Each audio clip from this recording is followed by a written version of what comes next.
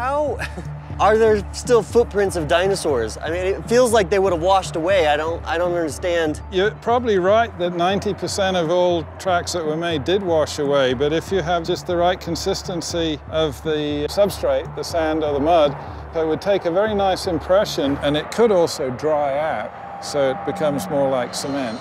How do we know when these marks were made?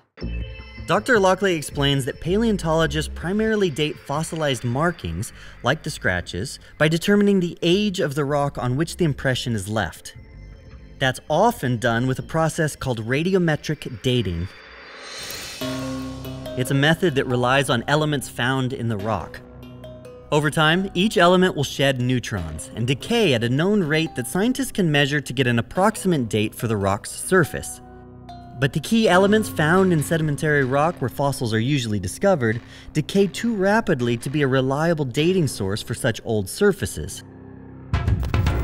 However, there are elements that exist in volcanic ash, like uranium and potassium, which decay more slowly. So geologists will look for layers of ash above and below the rock in which the fossils are found. By dating each layer of ash, they can determine an age range for the rock and the fossils in question.